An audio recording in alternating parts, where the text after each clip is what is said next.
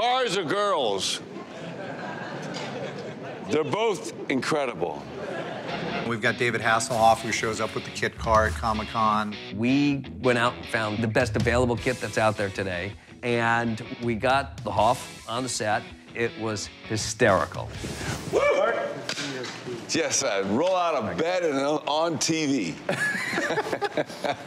Hang on. No, I'm the Knight Rider. Good luck, everybody. Remember, your back of your heads will be acting. I got a question here.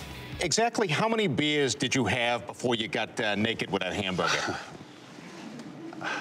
You know, buddy, we all make mistakes, and that was a few years ago, and I'm a different guy now. Ted insults me, which is really funny, because my manager said, I don't know if you want to do this. I said, of course I want to do this. You know, if you can't have fun with your life and pick up on your craziness, you gotta get over it. And I got over it a long time ago. I love Ted because he tells the truth.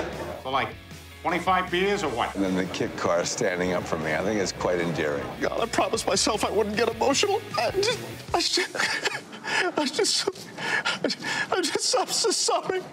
I just love you so much. I love you so much. I love you too, pal. And cut. Cut the windshield wipers.